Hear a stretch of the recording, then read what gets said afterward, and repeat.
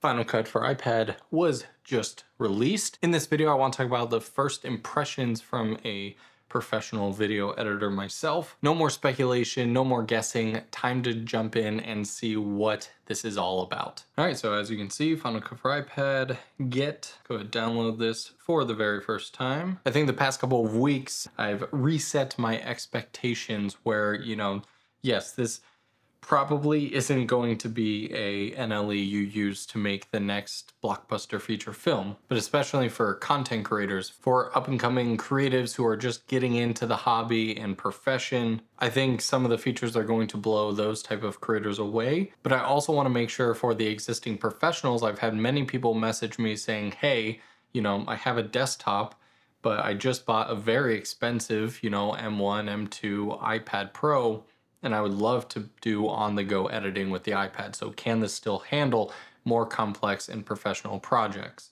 All done downloading? Open her up. Welcome to Final Cut for iPad. And while this is loading, I think it's a good time to tell you I will be creating a Final Cut for iPad course showing you all the ins and the outs, and it's going to actually come out in about a week. I've already had it all outlined, I got all the features, and now that I'm able to really dive into it and create all the content, but I'm going to give you guys a 25% off pre-sale price. So if you head to the link in the description and use the code down there, you get 25% off. I try to make my courses extremely affordable. I add to them over time based on your questions and recommendations. And I'm going to be giving 3 licenses away, 3 yearly Final Cut for iPad licenses away for the people who join in this first week of the course. So if you want to potentially get the app for free, you can join the course and the community that we'll build over there. I already have a great community of over 500 people for my DaVinci Resolve course, so you should definitely check that out. But even with this, if you're a fan of DaVinci Resolve and you want to check out my course on that, I will be giving away a license to one of my members over there as well. So you can check both of those in the link in the description below. Appreciate you guys and super excited to build another community around another professional video editing app. So once you get past that screen, looks like we start editing with a demo project. So while that's downloading, we can essentially get a lay of the land for the project setting here. So this is where we're going to manage all of our projects. They'll show up on the left-hand side here. Let's see, we can import projects, Final Cut for iPad project to iMovie. That'll be interesting. Can we share Final Cut for iPad projects amongst each other? So if I make something on my iPad and I want to send you something for your iPad, it seems like we'll be able to share projects that way. We'll jump into this demo project, but I just want to see what it looks like to create a new project. Name, timeline settings, if I put custom, seems very much like Final Cut. They're very basic settings.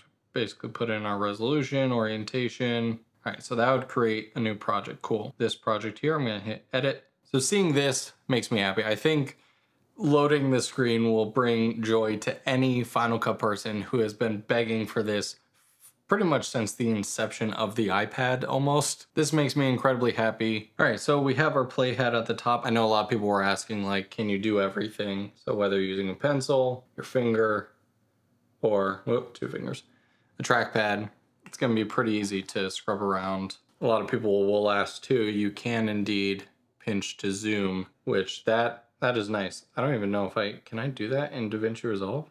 No, in DaVinci Resolve that does not work. You have to use the shortcut keys. So that's actually really nice that you can easily pinch and zoom.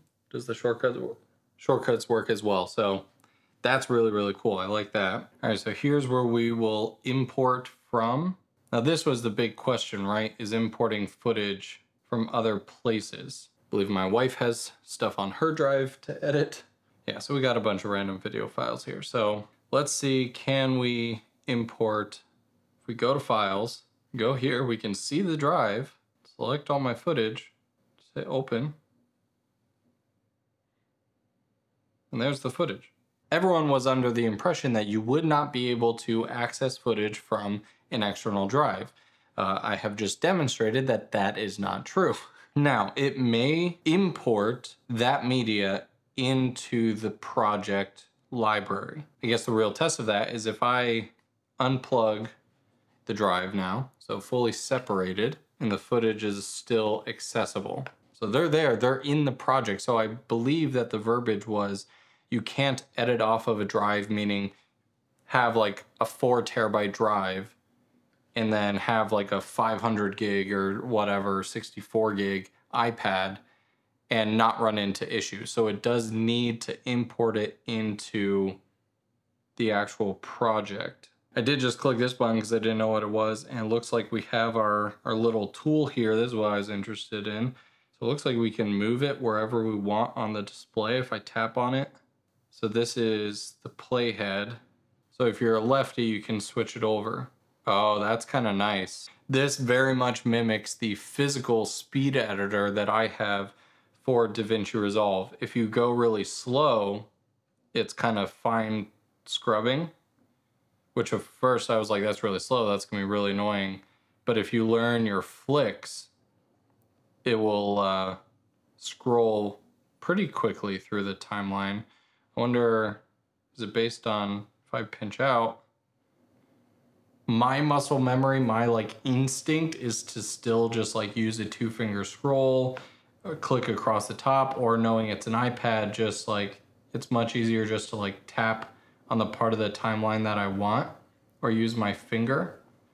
Like I'm trying to think if my hands are on my keyboard and I need to move the playhead, am I gonna use the mouse, or it feels like just tapping, just raising my hand to tap is gonna be the fastest. Reaching over here and opening this tool and going for the playhead, that doesn't seem that great, but it does seem like there's other tools in here. So that's kind of nice. You can set your in and out points using this tool as well. Scrubbing through here, and I want that frame to be my in. Go further down, hit my out point. So I guess the way to do it would be have this wheel be just above there. So I go to this clip right here and I set my in and my out, and then append is right down here. So yeah, so I guess there's an append button right there so you can quickly insert it. Okay, I could definitely see like that would be a nice way to pull selects. And as someone who's been spoiled by the Resolve Speed Editor, I mean, it's something that's on the display, so it's not another physical thing you need to buy or carry around with you. That's a really cool implementation of a scroll and jog wheel. All right, let's keep diving in at the top. So we imported footage. Here's the new Pro thing here. Give it all of our permissions. And yeah, I'm never gonna film on an iPad, but when I think back to when I first started, you know, you use what you got. And if I got, say, an iPad Pro for Christmas or something as like a 14, 15-year-old kid, this would be my dream machine. Are you kidding me? I can film in ProRes on the device. I can then edit it in Final Cut. Oh, everyone say goodbye to my Mac Pro. It's finishing transferring stuff. Shipped off today, but say hello to the new 16-inch. You can put in custom white balance. That's nice. These are all things that should already be in the camera app. Exposure controls, flash, slow-mo, video. And then we have an audio meter. Left-hand side, audio. I guess you can connect a mic, record a clip here. We're in ProRes, yay, look how cool, woohoo. So we stop recording, hit done. It shows us how many clips we have. So if I do 2 clips, all right, so now we have 2, I'll hit done. All right, and then obviously they go straight into the project, which is cool. All right, now here's where I think this is my most excited feature, this live drawing. So I tap on that, it brings up our normal pen tools that we'll see in notes and everything else. Draw, right? So maybe I just want to do that. So if I hit done, we can see that adds this little live drawing thing. And if we find our inspector, inspect in the bottom left-hand corner. So that's different than every other NLE out there. So it brings up on the left-hand side. So it animates it by default in the way that you draw it.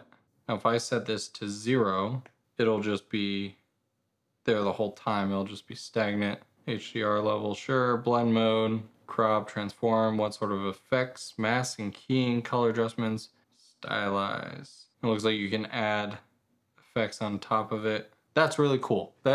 I am definitely going to be using that feature. While we have our inspect open, let's click on some of these clips.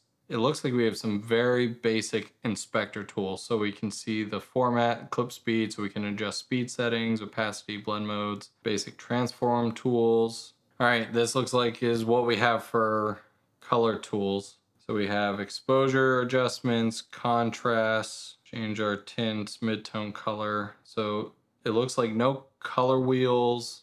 We can add a basic shape mask. So very, very basic color tools. That I'm a little sad about.